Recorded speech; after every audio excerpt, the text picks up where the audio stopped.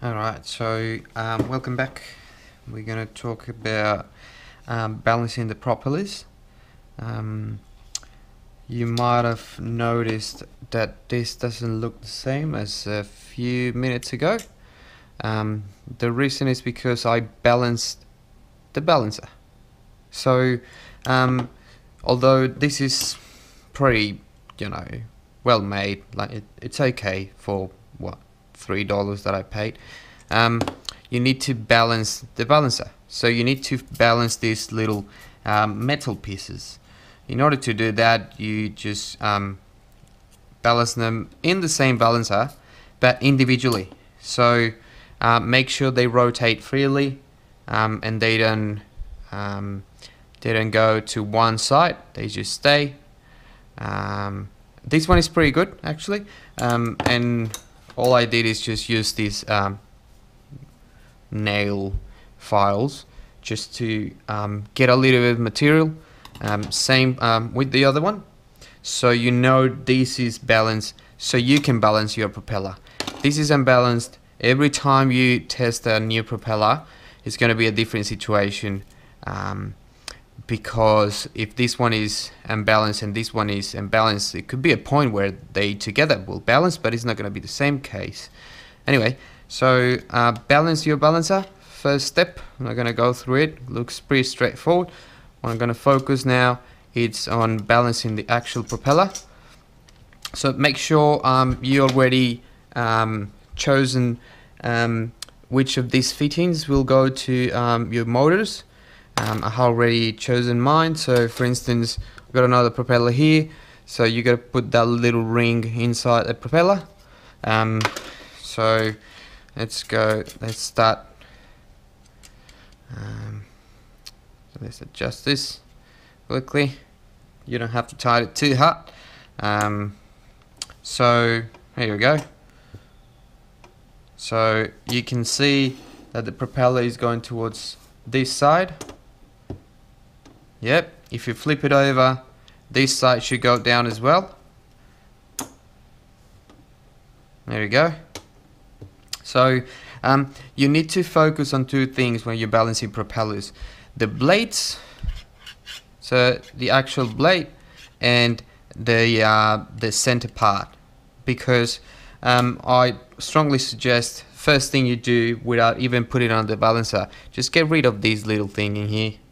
Just get rid of it, just with a file or with a knife, if you can. Just cut that piece,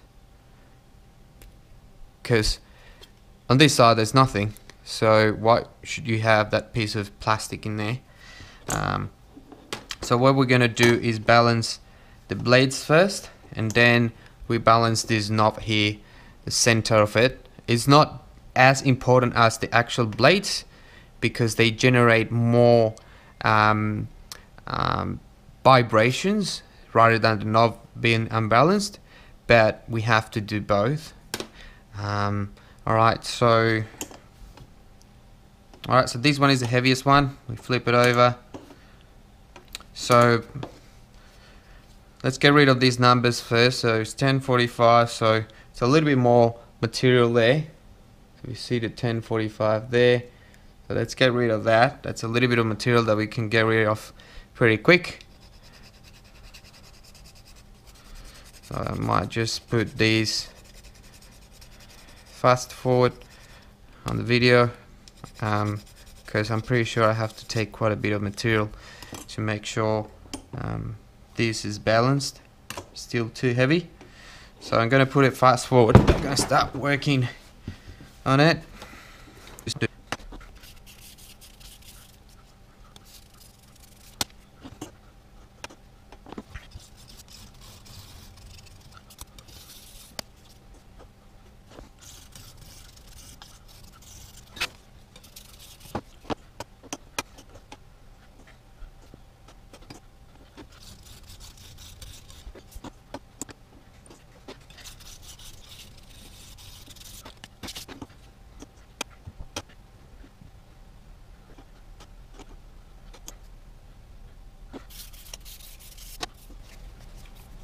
Alright, look at this. So it kind of looks balanced. It's going towards that way, but yeah,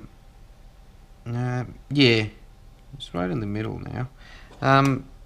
But look what happens when I do this. So it's on this side, so it kind of goes to the middle again if I leave it either side, right?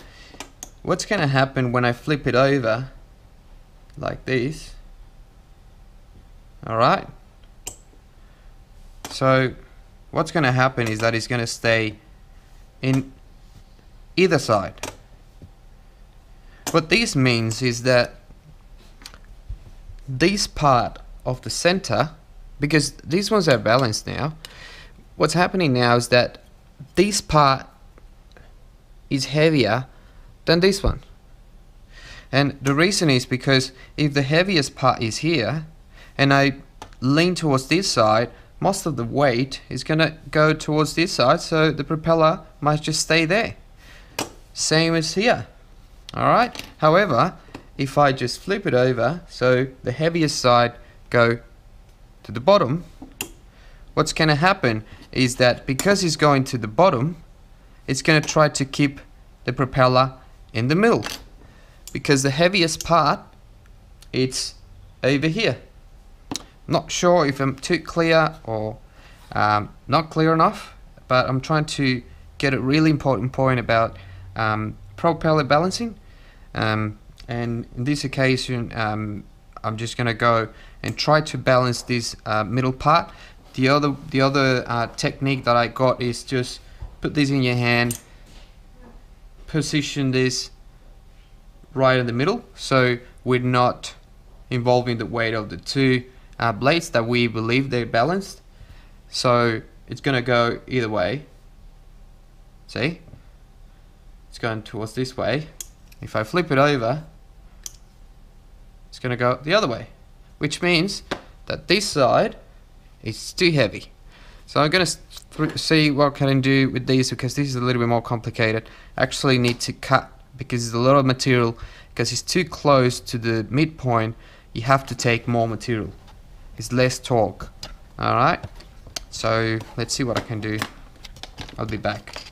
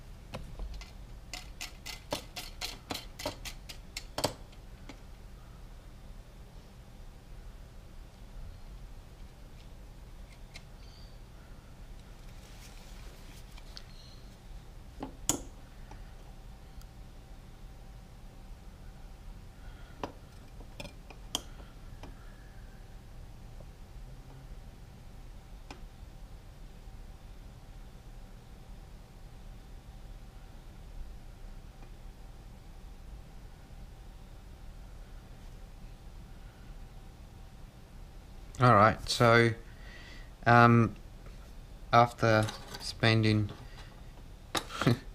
quite a long time, it's even dark now, taking some material out of the central part of it, I achieved a really good result. However, the mid part still a little bit unbalanced. If I put it like that, it's not too much. It still goes towards this side, but it's really little. The reason I stopped there is because I can't take too much material out of here, as it's gonna make these knobs really weak, and the propeller is just gonna fall apart.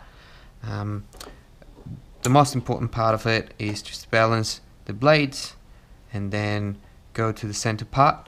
Although this one, probably the one I made video with, it's kind of a bat made propeller, manufacturer didn't put much effort into it, but at least we got some material out, and that's what we can do to eliminate vibrations.